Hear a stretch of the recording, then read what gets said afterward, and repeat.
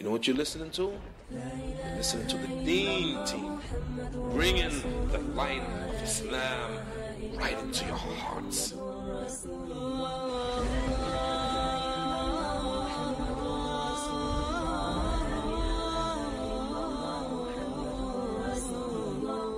Follow us on Facebook at the Deen Team Sydney radio program and subscribe to our YouTube channel, Deen Team Sydney. السلام عليكم ورحمة الله وبركاته. بسم الله والحمد لله والصلاة والسلام على رسول الله. Welcome, my dear respected brothers and sisters. May Allah subhanahu wa ta'ala reward you all for tuning in to another Deen Team program. With me is my beautiful and very loved brother, Abu Muhammad Masen, Abou-Zolof. Assalamu alaikum, Masen. Alaikum salam wa rahmatullahi wa barakatuh. May the one for whose sake you love me love you too, Mr. Oh, Hoblos. come on, man. Well, look, the one that I love you for his sake is the one why we are here today. Allahu We're Akbar. here to speak about Allah subhanahu wa ta'ala, the King of all kings, the greatest.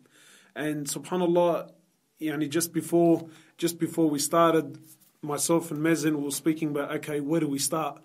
And honestly, within a couple of minutes, we had so much material. We're thinking, I think we need a series, Hoblos. This is not enough. Yeah. Well, I mean, look, we are speaking about Allah subhanahu wa ta'ala. And everything comes back towards Allah subhanahu wa ta'ala. And where do you start? Speaking about His greatness, speaking about His mercy, speaking about His justice, speaking about all of these, infinite attributes of His that are just subhanallah. But it's a little bit more than just speaking about Allah. We are speaking about our Creator. We are speaking about the one that every single one of us, we depend on Him to exist. Reality, Hoblos, is if we were to just sit here and talk about just the attributes, we'll be here forever. You will never ever do it justice. You will never ever do it justice. And so we were thinking that maybe just to get us started, I think the best thing is to maybe speak about the oneness of Allah subhanahu wa ta'ala, because really this is what singles out the Muslims from all of the other religions, is that the core of our deen is the oneness of Allah subhanahu wa ta'ala, which is the tawheed. Knowing that Allah subhanahu wa ta'ala is one, worshipping the one Allah who has no partners, who has no, there are no deities, there are no sub-gods, there is nothing. There's no sons, there's no daughters, there's no mothers, there's no fathers, there's nothing of the like. Allah subhanahu wa ta'ala is one, and not just the number one, right? But He's the ultimate one. Sometimes when you say that He's the number one, well, number one can become two, and if you plus that with another, it can become three, it can become four, and the list goes on. But when you say Allah subhanahu wa ta'ala is the ultimate one, then there is no second. That's right. There is no substitute. The one and only. Maybe one of the greatest surah in the Quran, is Qul huwa Allahu ahad.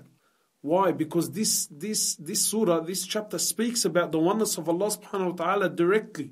It is said that some Jews came to the Prophet of Allah, right? I think it was some Jews or some Bedouins came to the Prophet and they asked, tell us about the lineage of Allah Azza wa Jal. Tell us about His lineage. Tell us about, His fathers and His mothers. So Allah subhanahu wa ta'ala, He sends down Quran then and there at that moment. He didn't wait. And in fact, it's so special that Allah subhanahu wa ta'ala, even when Jibreel says to Muhammad, Qul, say, even that was recorded in the Quran.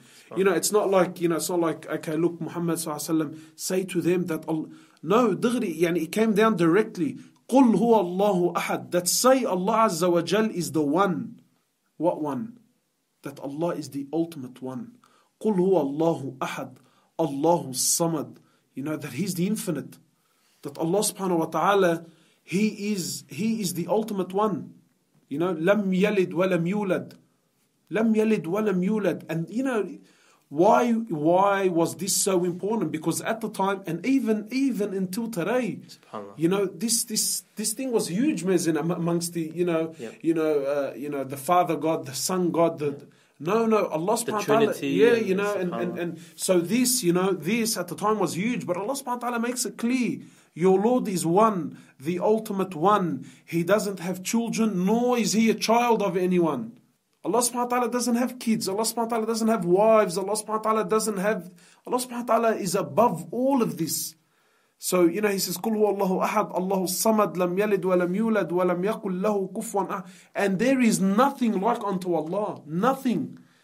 If every single human being was to come together and we were to use our creativity, our imagination, if we were to use every single aid possible to come together and try to come up with an image of God or with a concept of God, we couldn't.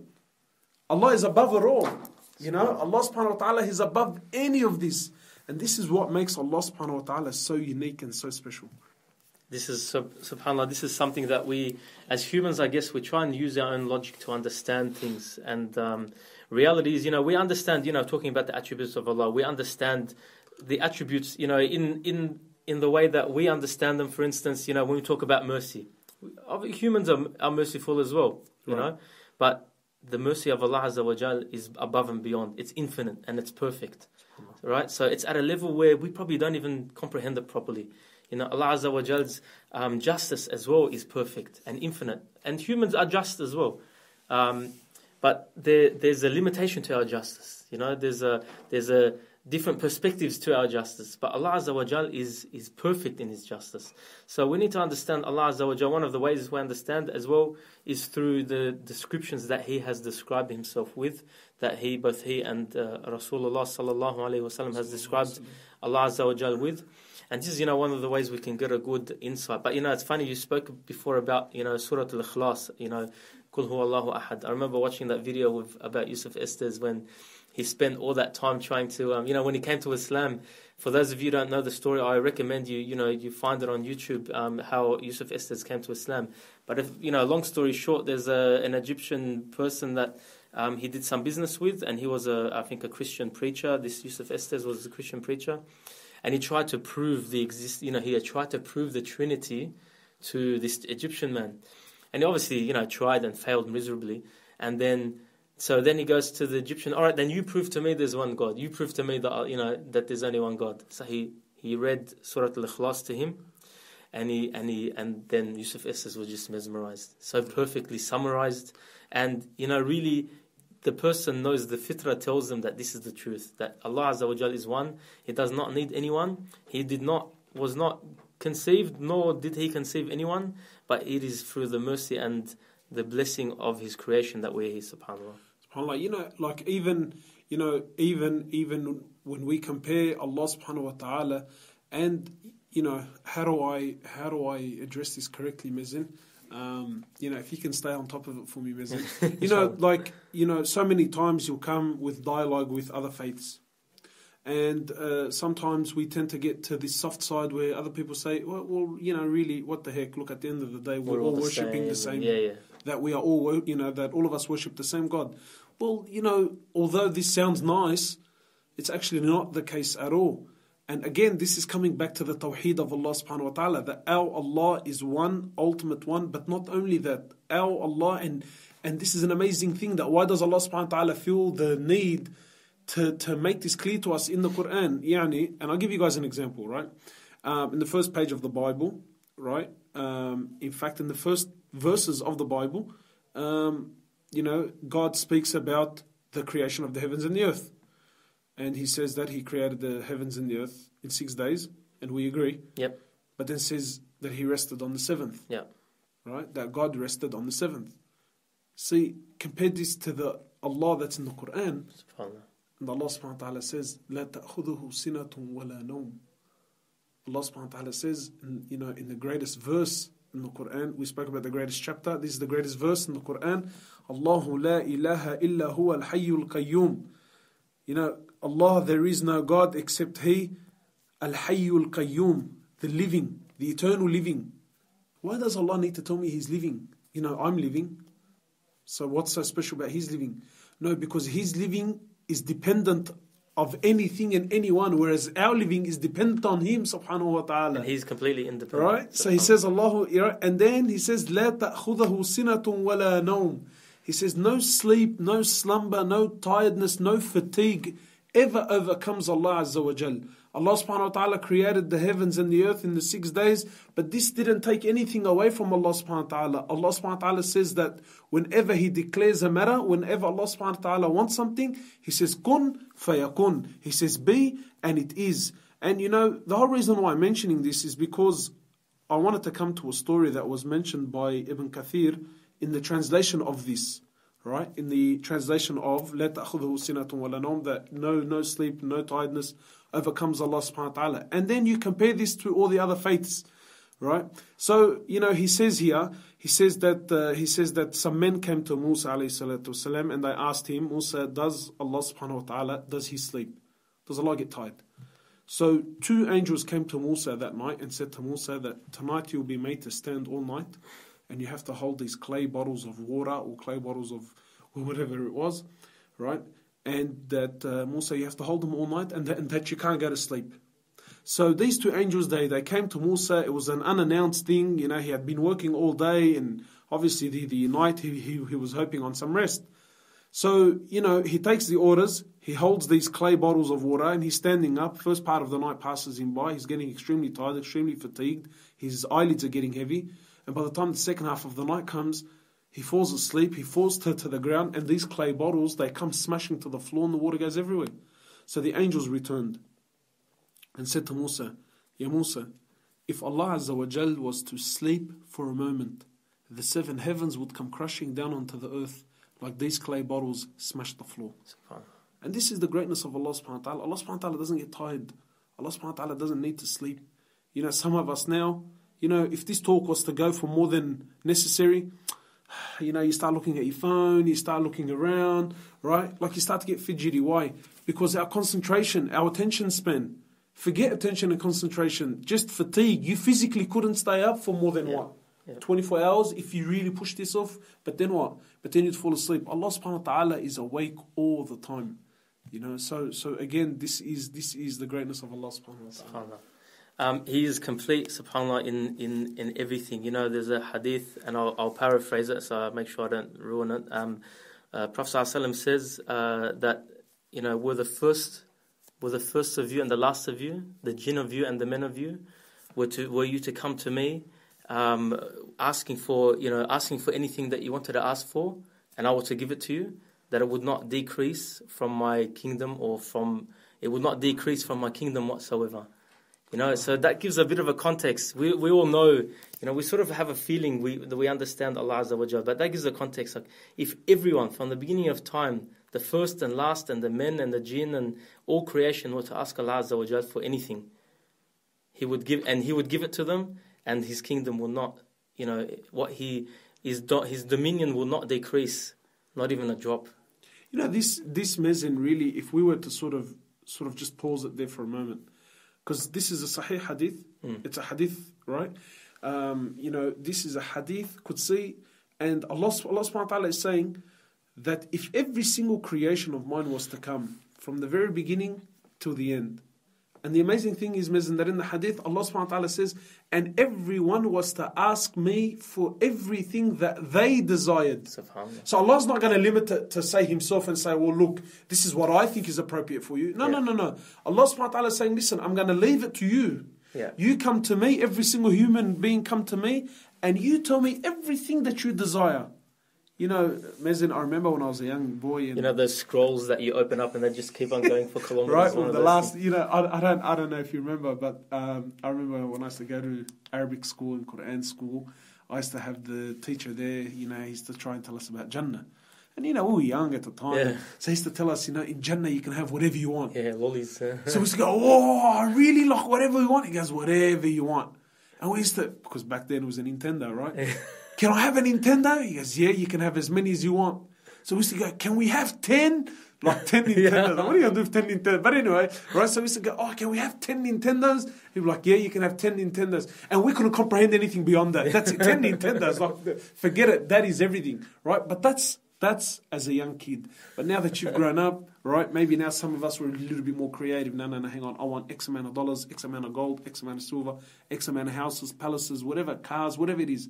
Allah says, if every one of you was to ask me for everything that they desired, I would give everyone what he asked for and more, and this doesn't take an ounce away from my kingdom. Everything belongs to Allah. Everything belongs to Allah subhanahu wa ta'ala. And we all belong to Allah subhanahu wa ta'ala. Because in a very similar hadith, Masen, Allah subhanahu wa ta'ala addresses us in the same manner. If the first of you to the last of you, the human of you and the jinn of you, if you were all to come together and worship me and worship me and worship me till you come like the best heart amongst you. He says, this doesn't increase my greatness. Don't think for a moment that Allah is in need of our ibadah. Sometimes we think that Allah subhanahu wa ta'ala is in need of my worship. That, if I don't pray, I did a baddie, right? And therefore Allah subhanahu wa ta'ala gets upset because, He's not great anymore when a'udhu billah. No. Allah doesn't need any one of us. Wallahi, my brothers and sisters, all of our worship and all of our good deeds and all of our charity and all of our Quran collectively doesn't change the greatness of Allah. He is the King of all kings. He's the first with no beginning. He's the last with no ending. It is Allah who the Prophet of Allah Azza wa Jal, he says, the Prophet of Allah says in the Sahih Hadith, he says, أَطَّتِ السَّمَاء وَحُكَّلَهَا أَنْ طَئِتْ. He says, verily the heavens have squeaked, and they have every right to squeak. What are they squeaking about, O Prophet of Allah? He says, the heavens are squeaking. Sometimes when you put a lot of weight on a table, the timber starts to sort of give way and it starts making that sound and that creak, and that squeaking and that crackling. The Prophet of Allah is saying that the heavens are making this sound. Why? He says there isn't room for four fingers. إِلَّا وَمَلِكٌ سَاجِدٌ لِلَّهِ تَعَالَى. He says, except there is an angel. There's no room for four fingers. And he put his fingers forward. And he said, there isn't room for four fingers except there is an angel in prostration to Allah. These angels are worshipping Allah 24 hours. They never disobey Him. So don't ever think, my brothers and sisters, that Allah is in need of our ibadah.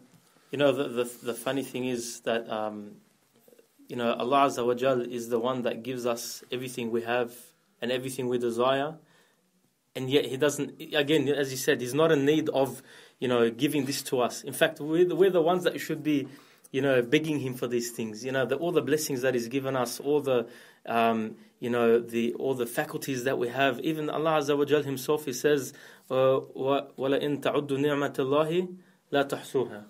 If you were to count the blessings of Allah, you would never ever be able to count them. And then people say, but I've got this, I've got that. No, I mean, have you ever thought, even subhanAllah, Shaykh once pointed out, in your mouth, under your tongue, you have a gland that produces saliva. If this gland wasn't there, or if it were to stop or something, you'd actually dry up. You wouldn't have been able to swallow anymore. I've never even thought of that. I'm able to swallow because of this saliva. If you breath, that you don't even think twice about that this breath is, you're breathing while you're not even thinking about it. If Allah Azza wa Jal decided that you're not going to breathe anymore, what are you going to do about it? Allah Azza wa Jal says, if you were to count the blessings of Allah, then you would never be able to count them. And it's so true. Even the blessings of the eye, what would we give for this blessing?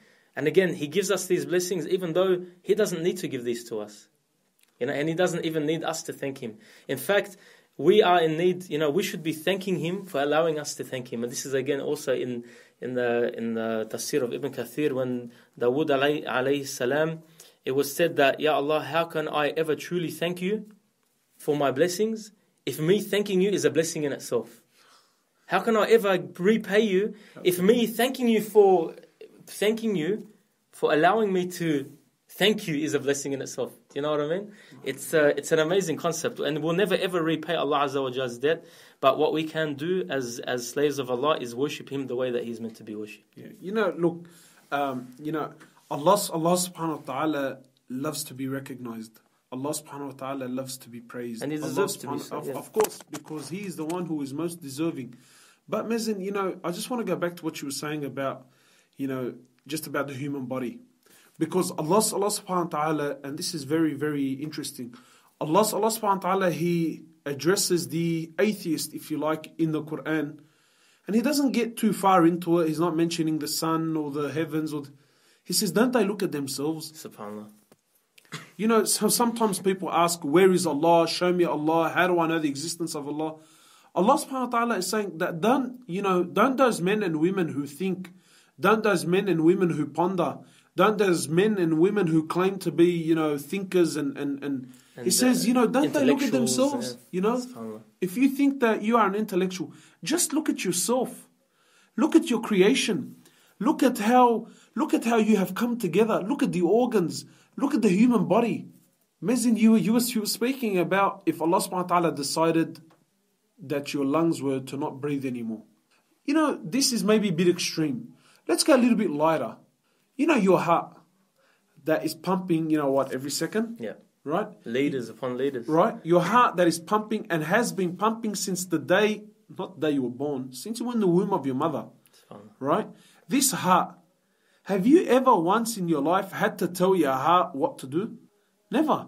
Imagine Allah, look, your heart is working subconsciously, whether I know, I don't know, my heart is pumping and it's doing its job. By whose order? Who's telling the heart to do what it's doing? But let's just say for a moment that Allah subhanahu wa ta'ala, He took this blessing away from us. Allah subhanahu wa ta'ala, He took this ni'mah away from us. And Allah subhanahu wa ta'ala decided that we had to send the signal to the heart every single second to pump. SubhanAllah. How difficult would life become? Well, that's all we'd be doing. In fact, you actually couldn't do anything. No. In fact, if I gave you salams and you responded to my salam with concentration and you forgot your heart, then by the time it will take you to, I've had returned, wa alaykum salam wa rahmatullahi wa barakatuh. You're gone. Right? You'd be on the floor. Yet this is a mercy from Allah subhanahu wa ta'ala. Again, Allah subhanahu wa ta'ala has given us so much. Masen, we are almost out of time and we've got so many things that we want to touch on. We've got a lot of stuff to say. I know you mentioned before, Hoblos, about, for instance, justice. The justice of Allah. We've spoken about the mercy of Allah in previous sessions. Yeah. And again, we can't speak enough about the mercy of Allah. But there's a concept about justice. Once I heard the hadith about, on the Day of Judgment, subhanAllah, that everyone or every living thing will be given justice, right? So, and that includes as well, in the example that was given, it includes the horned or unhorned ram that was in a fight with the horned ram, right? It will be given justice for being in that fight with the handicap, right? This is an animal. The other ram had horns, this one didn't have any horns, right? We're talking about animals here. Yeah. And it will be given justice by Allah. And I started to think, but hang on, don't the animals turn to dust, right? Yeah. And so what's the point of actually giving the unhorned ram justice? What's the point of bringing them back? What's the point? Only to turn them back into dust again. Dust. And then I asked the Shaykh once, and he said, it's for Allah to show His justice. Yes, there is no point in our own logic that, you're bringing back this animal, bringing it to life, giving it its justice, and then turning it to dust again. But the point is, Allah Azza wa Jal promises His justice. Yeah, so subhanAllah, Masen, you find, this is obviously the justice of Allah subhanahu wa ta'ala. Something else, speaking about the justice of Allah, something that I also came across a few years ago, was one of the Mashaykh was once speaking, and he said something that I found extremely interesting. And, I would like to share it, but, I sort of need the brothers and sisters to give me their hearts because you can sort of get lost in this, right? The Shaykh was saying that, Allah subhanahu wa ta'ala, He rewards the person who dies on Iman. He rewards him with an eternity of Jannah. But Allah subhanahu wa ta'ala, He punishes the person who dies on Kufr. He punishes him with an eternity of hellfire. So the Shaykh poses a question. And he says, if Allah is just and Allah claims to be just, then how could you punish a man who dies on Kufr? So let's say someone lives 50, 60 years, Masen. Yep. And then he dies on Kufr. Right? So he's been worshipping for 50, 60 years. Okay, so 50, 60 years of kufr and disbelief in Allah, right? And dies on kufr. Why is this person, for 50, 60 years of kufr, why is he being punished with an eternity of punishment? And why is the man who worshipped Allah for 50, 60 years, why is he getting eternal happiness and pleasure and everything that he wants in Jannah? I mean, look, if somebody made kufr against you for 50, 60 years, then it would make logical sense that, punish him for 50, 60 years. He punish him double. Yep. Right? Let's punish this man double. But why are you punishing him for eternity? His years of kufr were only so small. Yep. And then subhanAllah, when the Shaykh was saying this really did put doubt in my heart. That hang on, this does make sense. I mean, if Allah is so just, why are you throwing the man into eternal hellfire? But then the Shaykh says something extremely interesting. And brothers and sisters, I really want your full attention here. He says, the reason why Allah subhanahu wa ta'ala, He punishes this man who dies on kufr for eternity, is because when Allah subhanahu wa ta'ala took his life, Allah knew at that point that had this man lived for eternity, he was going to live on kufr. And hence he's punished for eternity. And the same reason that when Allah subhanahu wa ta'ala takes the life of a believer, when Allah takes his life at a point where had this person lived for eternity, he was going to live worshipping Allah all his life anyway. And therefore Allah subhanahu wa ta'ala rewards him with an eternity of Jannah. So this comes back to the justice of Allah subhanahu wa ta'ala. This is how just Allah subhanahu wa ta'ala is. This is how merciful He is. This is how giving He is. That Allah subhanahu wa ta'ala, for 50, 60 years, you die on Iman, Allah subhanahu wa ta'ala is going to reward you with an eternity. Because Allah knows that had you lived for an eternity on earth, you were always going to live as a believer. You were always going to believe, right? And therefore Allah subhanahu wa ta'ala rewards you. So again, it really does sort of show, and it does highlight just how great Allah subhanahu wa ta'ala is. SubhanAllah, Hoblos. As humans, we have this tendency, we mentioned it before, about trying to put things into perspective that we understand and into a logical framework that we understand to make sense of things, So we're talking about the infinite greatness, the infinite mercy, the infinite justice and forgiveness of Allah, and His greatness overall. And as humans, this is natural for us, that we try and use our own logic to understand this. But, is there a hadith or is there something from Prophet ﷺ himself that gives us some perspective, some insight in how we can actually measure this to make sense to us as humans? Yeah, well, look, just before I do get into that, there is a way where we can know where we stand before Allah. Because we can never really comprehend Allah subhanahu wa ta'ala. But we can understand exactly where we are before Him subhanahu wa ta'ala. And it's like a guy once, and this is a bit of a funny story, right? But this guy comes up to a Muslim one day and he says to him, look, tell me where God is, right? Tell me where God is. Or, like he starts to sort of ask things about Allah subhanahu wa ta'ala. So this young boy, he says to him, look, I'm thinking of a number between 1 and 10, right? And then the young man goes to him, I don't know. He says to him, well, then just choose a number. He says to him, the number 8. He says to him, okay, the number 8. He says to him, tell me, where did you get that number 8 from? He says to him, well, I pulled it out of my brain. He says, all right, tell me what part of your brain. He says to him, I don't know. And tell me what part. Was it the left side? Was it the right? Was it the front? Was it the back? He says to him, well, I don't know. He says to him, if you can't tell me where you pulled the number 8 out of, how do you want me to tell you about the creator of the heavens and the earth? And your brain. And your brain. Do you know what I mean? This is something that we need to sort of put things in perspective. But, look, we are sort of towards the end of the show, and I would like to end it with this beautiful hadith. The Prophet of Allah, he says to his companions, he says to them, do you know the distance of the heavens and the earth? Do you know the distance between the heaven, the first heaven, and the earth? So the companions say, Allahu wa Rasuluhu a'lam, that Allah and His Prophet know best. So the Prophet of Allah, he says to them that the distance between the first heaven and the earth is a distance of 500 years. And in another narration, he says it's like a ring in a desert. And my brothers and sisters, you know what the expression really means, eh? Like you can't measure it. If I threw a ring in a desert, you'll never find it. So it's even a bigger version of needle in a haystack. Yeah, really, that's exactly what it is. Yeah. Like, what do you mean, a ring in a desert? How big is a desert and how big is a ring? It's like a 10-cent piece or it's like a coin. How are you going to... But that's the expression, like, you can't measure it. He says the distance between the first heaven and the second, right? Sorry, he says between the earth and the first heaven is a distance of 500 years. And this isn't, our years. He says, for a day with Allah is 1,000 years of our living. One day. But how much is this 500 years of Allah subhanahu wa ta'ala's time? Only God knows. So he says, between the earth and the first heaven is a distance of 500 years. A ring in a desert. He says the first to the second is a ring in a desert. He says the third to the fourth, a ring in a desert. The fourth to the fifth is a ring in a desert.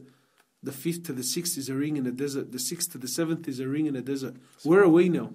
SubhanAllah. Where are we? You know, if you just jump in an airplane, right, and you're only a couple of miles up, and you look down, you can't even see human beings anymore. And you're not even in the first heavens, like you're 10 Ks off the ground. Right? So here we're going heaven into heaven into heaven, and it's like a ring in a desert and a ring in a desert. He says until the sixth to the seventh is a ring in a desert.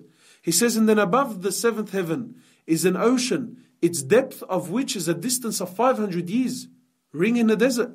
He says, then on that is the throne of Allah Azza wa Jal.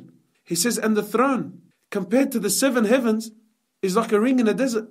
So my brothers and sisters, where are we? In perspective, we're nothing. We are not really the human mind cannot comprehend. So subhanAllah, this does bring us towards the end of the show.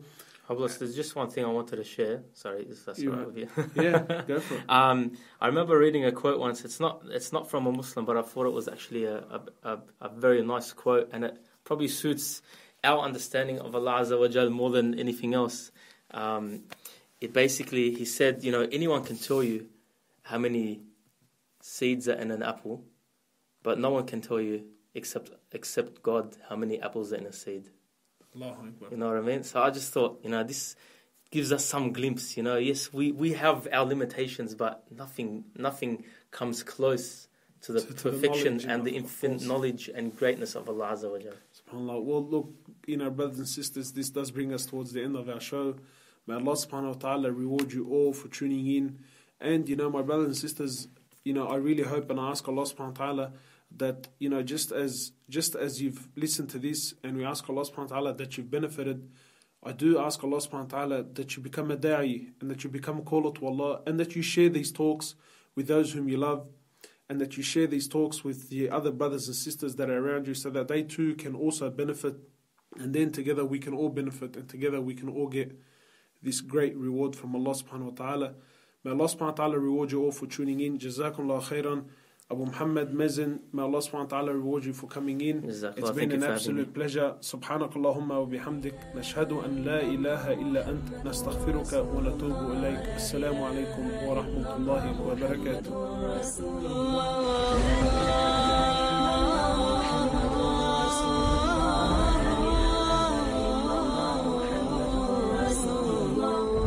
Follow us on Facebook at the Deen Team Sydney radio program and subscribe to our YouTube channel, Deen Team Sydney.